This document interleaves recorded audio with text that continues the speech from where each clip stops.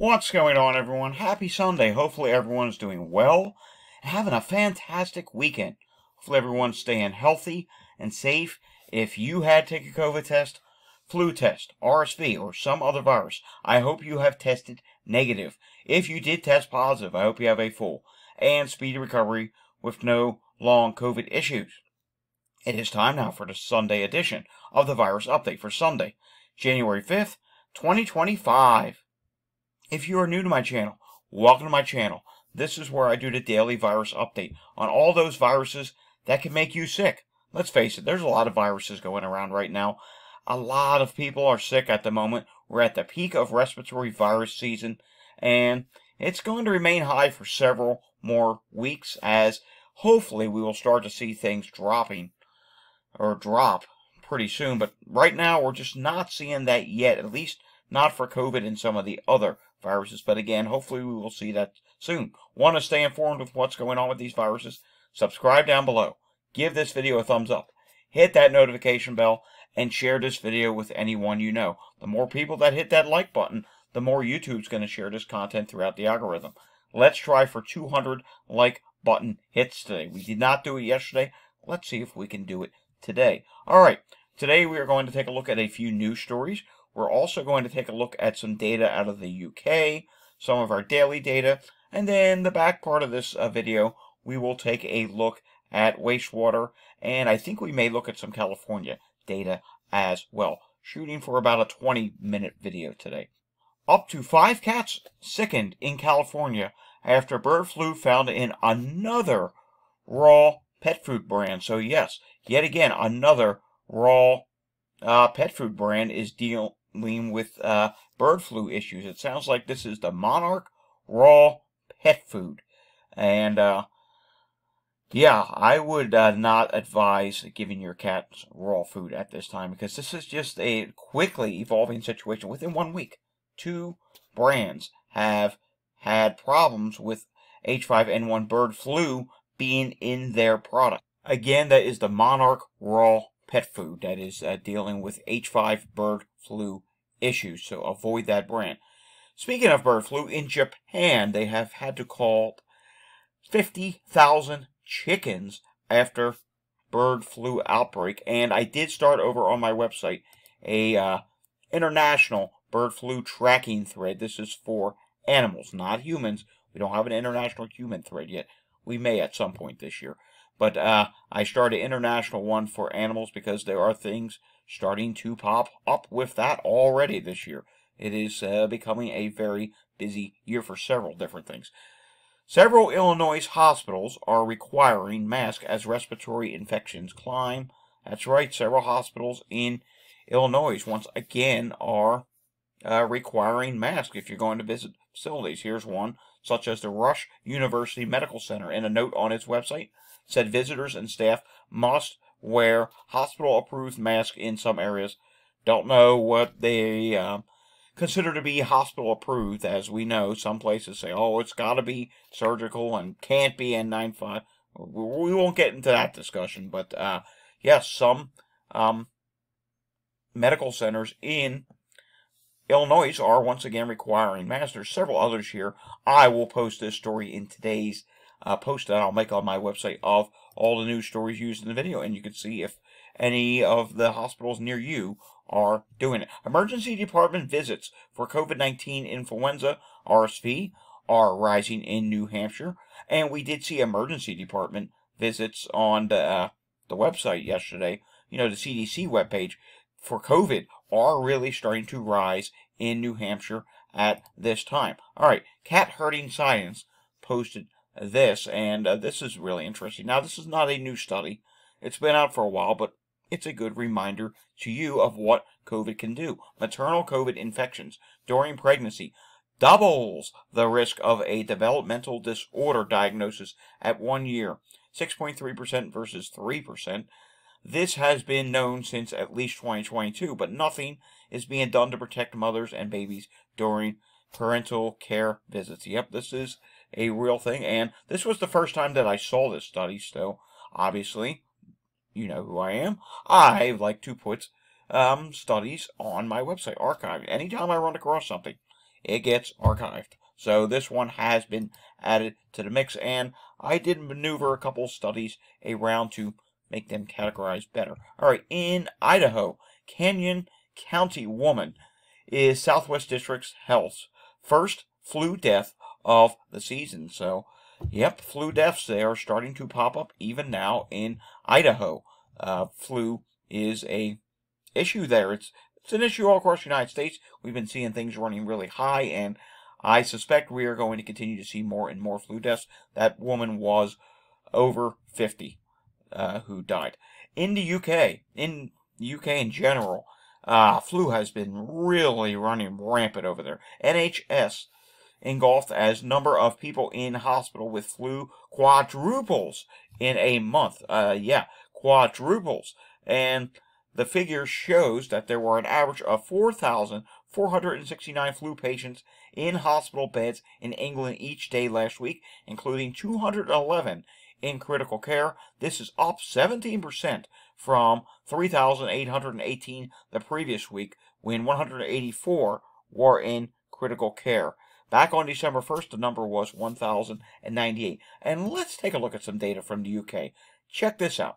The positivity rate for flu in the UK right now, 26.4%.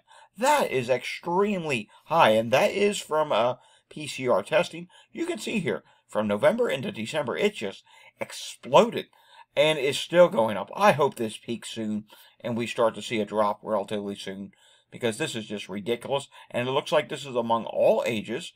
And take a look at this. The percentage of people who received a PCR test had at least one positive. Ages 5 to 14 are at the top of the chart. Then comes ages 15 to 44. Healthcare, you can see emergency department visits diagnosed with flu. Yes, that's really high. A lot of things are really high on this. Let's go back. Let's now take a look at what is going on with RSV. And the good news with RSV is that back in early December, RSV did peak, and RSV is dropping at this time. And it is dropping among almost all age groups, with exceptions to ages 45 to 54 years old. It's still rising. And also 15 to 44 years old. Yes, is still seeing, I think that's 15 to 4, or is that 75 to 84 years old, excuse me, is still seeing a slight rise at this time. But overall, it's dropping, which that is some good news. And we can click on other viruses, and it looks like everything else is not doing too bad. HMPV, 4.5% positivity rate is showing up at this time. So that is an increase. They did see an increase in December, and there's been a lot of discussion lately about HMPV going on in China. All I can tell you is what I know is it is rising there. It is causing a big surge in the hospitals. A lot of people are quoting, or there's articles out there saying, oh, it could be 2020 all over again. We don't know that just yet. It's just something we have to keep an eye on, and should that start to become an issue over here, then we'll take note of it. But right now, we're not seeing that here in the United States. We're just seeing that, hey, they are seeing an influx of people in the hospital over in China right now. Taking a look at the viral activity levels in Canada, COVID-19 is moderate, flu A is high, flu B is low, and RSV is high at this time. Over on my website, datareport.info, I have to tell you this. The U.S. sports illness thread, it's already on to page 2. Yes, you've heard me correctly. It has made the page 2 already. Now, there is some commentary, not just from me and from others as well, but the point is there have been a ton of illnesses, and this thread is quickly filling up. Page 3 is probably coming within just a short few days. It's both the NFL and the NBA that are really getting hit the hardest right now when it comes to illnesses in the United States. Then internationally, there are some cases of illness popping up among soccer players. So that is getting interesting as well. Taking a look at what is going on now with air quality levels across the United States, and we will see that the West Coast is getting hit the hardest. Then Pennsylvania through Ohio. Fireplaces are running. It's cold out. So therefore, we're seeing some increased air quality issues there as well. In Pinellas County, Florida, we do see that there are quite a few calls at the moment. This is near St. Petersburg, Tampa Bay area. Sick person is showing up 1, 2, 3, 4, 5, 6 times. And then there's a whole bunch of other calls, at least 6 times for sick person. Stroke is showing up, unconscious subject. So yes, there are some calls to be had in Pinellas County, Florida, and there are some delays discharging patients from the ambulance to the hospital. As you can see here, some of these reds, 31, 30 minutes, 24 minutes, that is not a good thing. In Philadelphia, there were 700 EMS incidents on Saturday. Currently doing a live looking at Montgomery County shows a few calls. Respiratory emergency, cardiac emergency is showing up. And Chester County, Pennsylvania. That Montgomery County was being Pennsylvania, not Maryland. And in Chester County, Pennsylvania, we do see cardiac arrest is showing up. Emotional disorder, respiratory difficulty, sick person, emotional disorder again, stroke, falls, and diabetic emergency, and EMS standby. Taking a look at the hospital situation in Pennsylvania shows that, once again, we are dealing with problems at some of the hospitals. Overcrowding at Westchester. Quakertown, Pennsylvania is also dealing with some overcrowding at the hospital. Looks to be some issues in the Lehigh Valley, the Poconos, and the lower Susquehanna Valley. Let's see, York. Divert is going on there. Overcrowding at Wellspan, York, in New Jersey. Let's see what's going on today, and I am seeing some red showing up. It looks like Capital Health is seeing patient volume. That's 1 hospital. And Inspire Malka Hill is patient volume. That's 2. And I do see the Valley Hospital and University Hospital are dealing with some issues at this time. The Valley Hospital looks like a patient volume issue at this time. Taking a look at wastewater in Pennsylvania, you know the deal. It's either a large increase or increase at many wastewater sites. Yeah, Pennsylvania is really bad at the moment. Walgreens this week, the positivity rate is 16.6%. And now let's take a look at some wastewater data. First, we'll do wastewater scan. Then we will do the CDC site. And we're going to end on California. So we're going to spend about maybe 2 or 3 minutes here on wastewater scan and 2 minutes or so on the CDC page. Nationally, COVID, it's not peaked yet. It is still rising. We hope to see a peak within the next week or two. Historically, right now, since COVID has started, is when it usually peaks. The wave got started late this year, which could be why it is delayed a week or two. RSV at this time, that's still rising, and both COVID and RSV are high at this time. Influenza A is still rising. We hope to see a peak for that relatively soon. Influenza B is rising. That's low. HMPV still rising. Norovirus is running high, but there's a wonky movement at the end.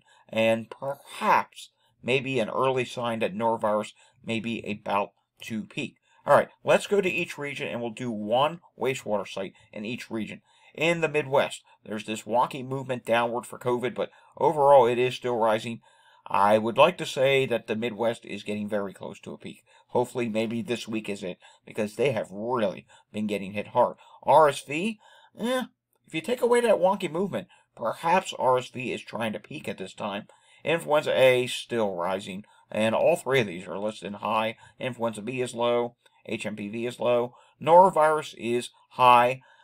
I don't know if this is peaking or not, but this is a really high number. I hope that is peaking for the Midwest region. Let's take a look at what's going on in Warren, Michigan, and we can see here levels are not calculated, but if they were, it would show COVID is very high at this wastewater site, and that does appear to be maybe off a little bit. I mean, that is a really high number. I hope it's not that high, because this is 140,000 population at this wastewater site.